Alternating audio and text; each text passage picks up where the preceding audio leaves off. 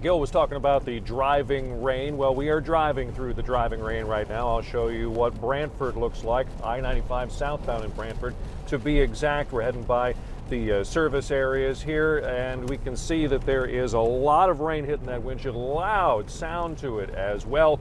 And the wind is really the most considerable thing this morning. It is blowing us around pretty good, especially when you head over a bridge. Actually, just as we're going along here, not going over a bridge, we can feel the vehicle rocking side to side. Everybody's going to have to make this decision when they travel today. Do you start out earlier and brave bad weather, or do you wait and brave bad traffic? That's going to be up to you. We can't help you make that decision. All we can do is give you the information you need to make that decision. Right now, traffic, not an issue whatsoever, but you are going to be dealing with some nasty conditions.